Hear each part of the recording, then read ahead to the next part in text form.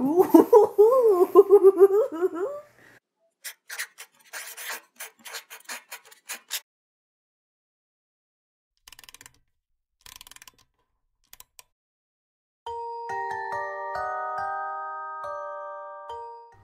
today is definitely a second coffee cup kind of day. It's really gotten cold. I even noticed that the air is getting drier, like in our bedroom.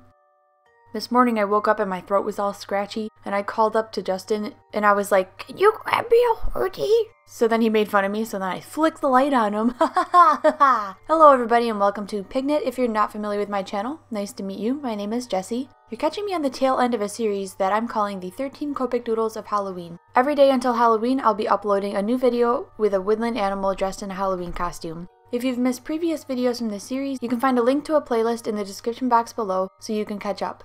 Today is day number 12, and I'm drawing a skunk dressed as a cowboy, and I thought I would take this time to tell a little story.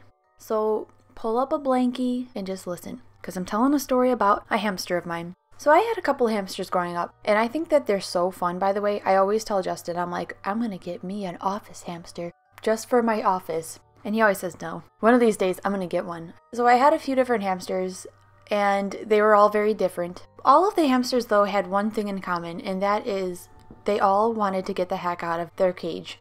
At some point or another, all of them escaped, and then we found them, and then the first one that I had, it would escape, and then you'd find it, and then it would escape, and then you'd find it. And no matter what you did, it would find some way to get out of that cage. I don't know how it did it.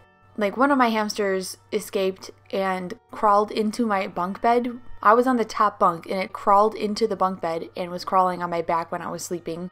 Another one escaped and walked across the kitchen floor when my mom had guests over.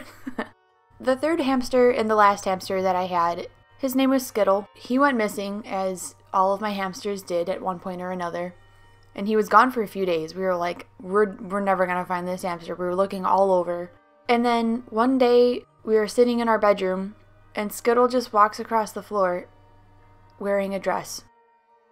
Let's back up a little bit. Maybe some of you guys don't know, but back in like the 80s and 90s, trolls were a toy that people had. It was just like a doll that you would have, and you'd collect them. When I was little, I bought my best friend a troll for her birthday. Our birthdays are actually 2 days apart, and she's my cousin, and we've been best friends since we were basically like born. So our family calls us the twins. I found this troll in a store that was right next to one that looked just like it. They were like basically twins, and their hair was just colored in reverse of each other, and their dresses, I think, were colored in reverse. The troll's name was Kira, and that's my best friend's name, and it was even spelled like her name, which isn't a way that it's normally spelled. So to find this troll named Kira and it's spelled the same exact way, it was like destiny. I got her the troll named Kira, and I bought myself the other one. I tried to find pictures of the other one, and I just couldn't find it. I could find Kira though, but I couldn't remember the name of the one that I had. You can see the dress is like this kind of like plasticky material. When it was off of the troll, it held its shape still. And this is my only guess at how Skittle put this dress on. I think it was laying on its side, so it kind of made like a cylinder shape.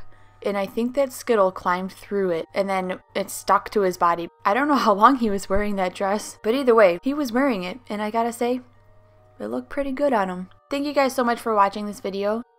If you like how this skunk turned out, let me know by giving this video a thumbs up. Subscribe if you want to see more. And if you'd like to color this skunk yourself, I'm offering free coloring pages on my Facebook page when you search the word Pigknit. Download it, print it out, color it however you'd like, and then share it with me on social media using the hashtag Pigknit. I'm also offering originals of this on my Etsy shop if you search Pigknit. Basically just search Pigknit.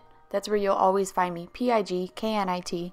Leave me a comment below letting me know what kind of pets you have or a story that you have about one of your pets. We're down to the wire. We have 1 day left after this. Tomorrow is the last day, which means tomorrow is Halloween, which means I'm in Pennsylvania right now. As I'm recording this, it's actually Thursday, and I have to get all of these videos done because we're leaving tomorrow morning, so it's been exhausting. Thank you guys so much for watching, and I'll see you tomorrow. Were you afraid of E.T.? No. What? That was like my sister's favorite movie. We used to watch it a lot.